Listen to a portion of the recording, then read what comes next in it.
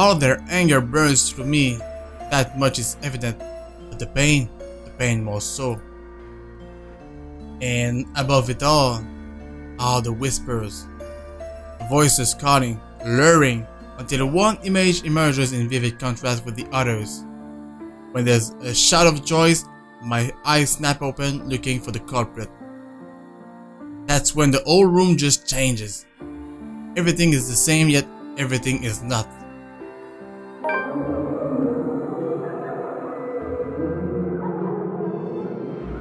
Okay, so here I bet that if we unlocked all of the memory fragments, we would see all of them, all of the pictures one by one at this precise moment.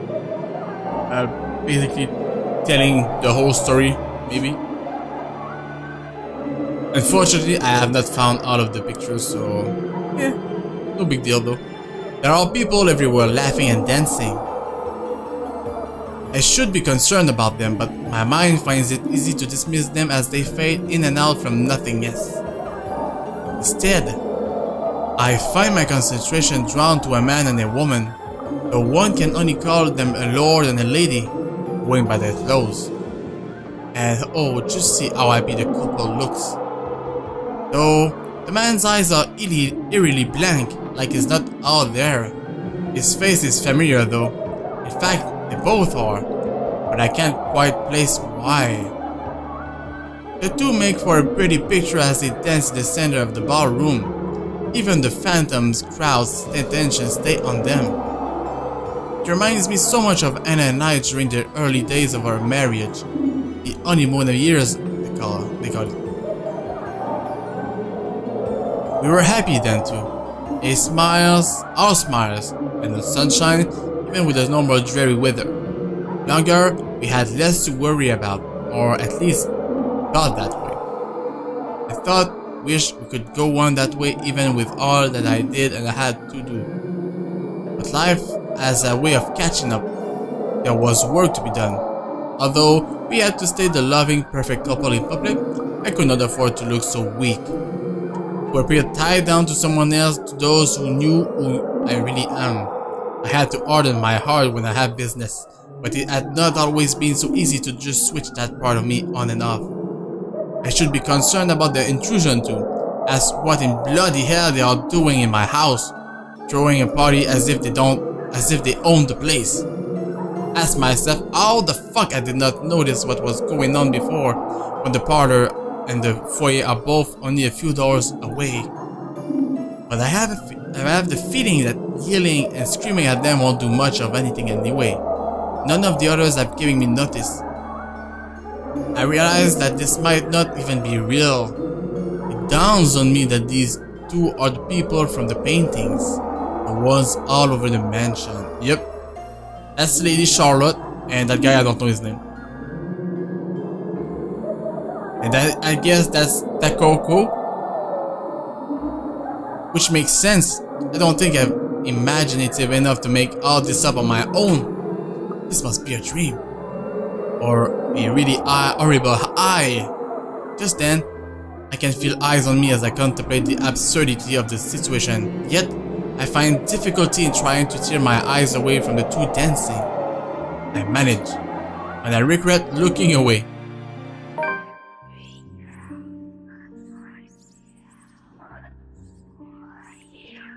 Oh shit.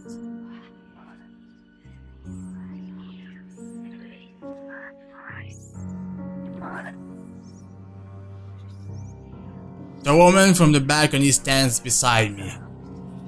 I can hear her rattling breath, menacing and chilling. Everything in me screams to run. Something pins me to the spot as she just looks at me, watching and waiting. The clamor of the voices filled the ballroom. Although they say such welcoming words, I do not feel comforted by the madness I'm experiencing. Their joyous voices turn sinister and foreboding to my ears. The chorus of people that should not exist, threaten to overwhelm me, drown me even as I stand on dry land. The music still plays as the phantom quartet continues while I stand here, vulnerable and afraid, but the dances has already ended. and I'm afraid that I might just be tonight's entertainment. Tension is all well and good until bollocks like this go down. These phantom people watch me, thousands of eyes scrutinizing, though they cheer for my return. Cajole me to dance and join the merriment. They're all eager, hands all over, pulling me in every direction, but they do not move me enough to remove me from the woman's gaze. Listen, can you not hear them as they welcome you home? Your kind, our kind. Our kind? You're one of us, my love. We are bonded by the blood we share.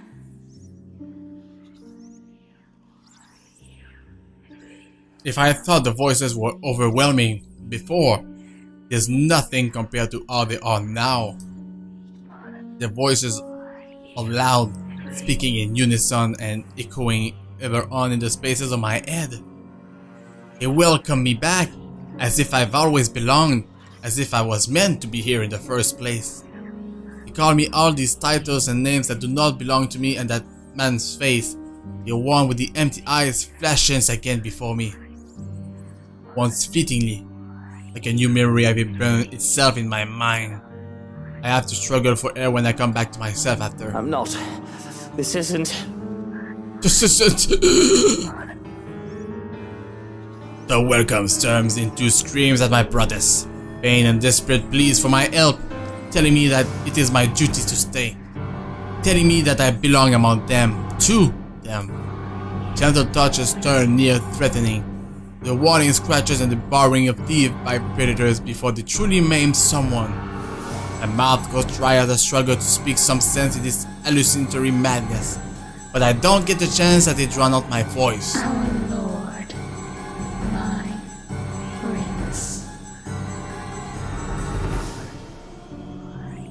At the words, there is compulsion to stay, though my heart races in my chest. The fear I should be experiencing refuses to register in my head. Mind and body war with each other, nearly tearing me in two.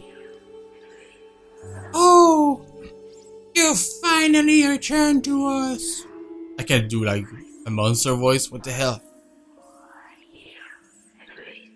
The compulsions to walk into her arms is strong. Whispers in my head tell me to go to her.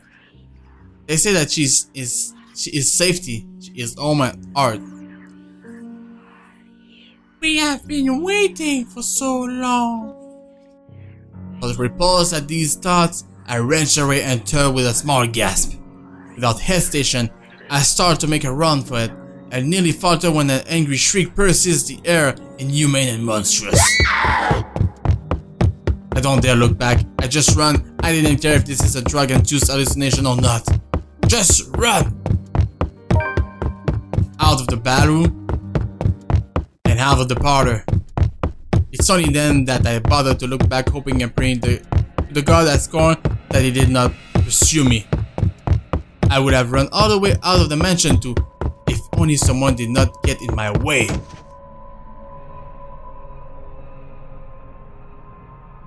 Oh, did we just meet Ashton? I collide with a body much larger than mine and fall back to the ground, head spinning as I look up at the stained glass. Turning my head to the side replaces a colorful sight with a pair of shiny black shoes. Fatigue fills every inch of my being then, making me refuse to get up. Meanwhile, a familiar head of ginger hair looks down at me in bemusement. You really must look where you're going if you insist on running about. Do tell, where is the fire? Oh, thank God you're here. Thank God. I do hope you don't have a concussion. Can you count backwards from 15 to 1 for me? No, but there is a ghost chasing me. Oh, fuck off, you wanker. Just help me up. I do not think insulting me if you do have a concussion is a smart decision. But no, really. 15 to 1. God damn it. That woman, she was here. I told you to keep an eye out for her. The other man offers an arm and pulls me up to my feet then. But before I can storm off and pull him to the ballroom, he anchors me down with one hand on my shoulder and the other touching the back of my head. No bruising or bump. That still does not mean that you don't have a concussion. If you are too lazy to count backwards, can you tell me your full name? Where are you currently? We don't have Lucille Mitchell Wright, and this is the Ermengarde bloody fucking foyer. Such a bad name, though. Lucille Mitchell, right? Wow. But we don't have time for this. You must make and have the time to make sure you are not broken in the head. I have already sent security to scour the whole house when I saw you running out of the parlor, Dummkopf. If the woman is here, they will have her. You will only be slowing them down if you plan to interfere. No, they won't, because it's a goddamn ghost. When he points that out, I realize that there are guards starting to filter into the house as we speak, with some already searching the nearby rooms. Armed and uniformed men go about in pairs, making it so that the house is in a flurry of activity. Let's go with me then, with the knowledge that I'm not going to kill over anytime soon. I was hoping that you would be tired from dealing with the young miss on my return.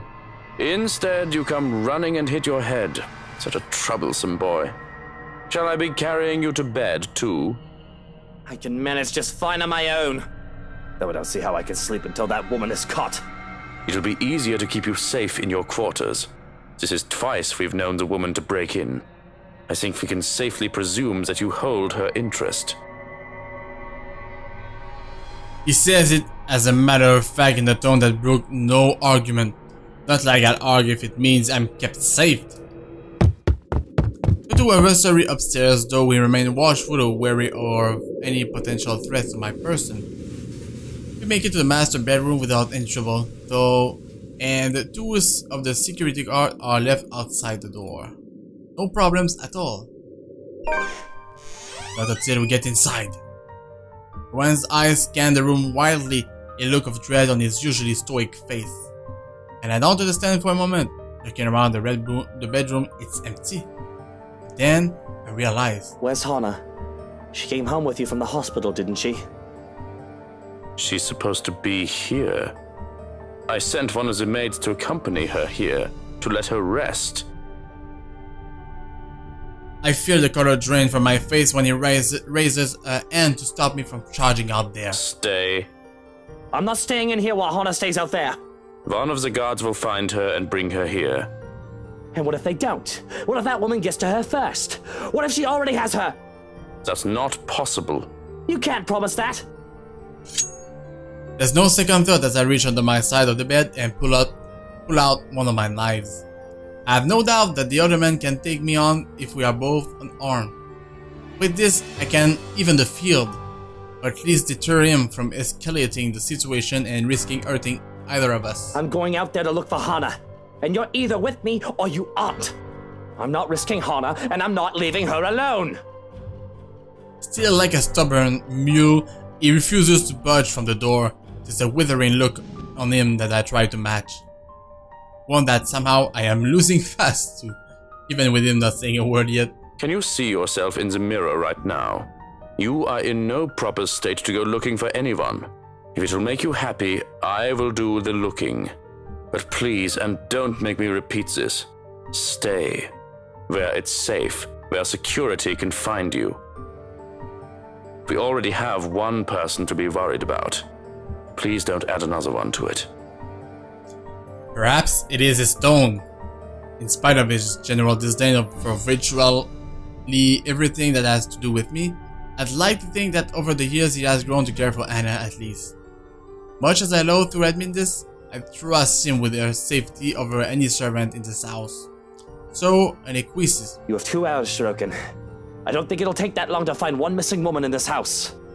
2 hours. Any more than that, and I'm going out there. 2 hours? Of course. Despite his words, he lingers. And if I did not know any better, I'd say he wants to make sure I'd get in a damn bed and sleep before he turns away from me. What am I, a child? Watching me and treating me like one. That's the reason why we will never get along. Well, what are you waiting for? And the knife? The knife stays. Very well. Only then does he seems to get the info. The nod leaves, locks and closes the door behind me. behind him. For a moment, I